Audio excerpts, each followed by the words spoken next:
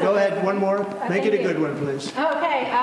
Regarding Social Security taxes for seniors, right, which we've talked about a while, experts say that the policy could increase the deficit by $1.6 trillion. So how would it work in your view? We have so many ways of making money in this country. We're not going to affect our Social Security. We're not changing it. And I proved that over 4 years.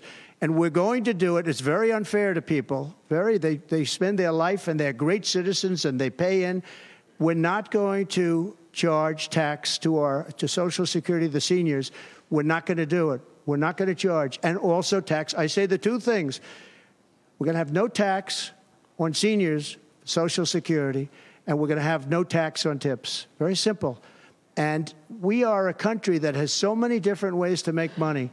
We have under our feet more liquid gold, I call it oil, and gas, than any country in the world, much more than Saudi Arabia, much more than Russia.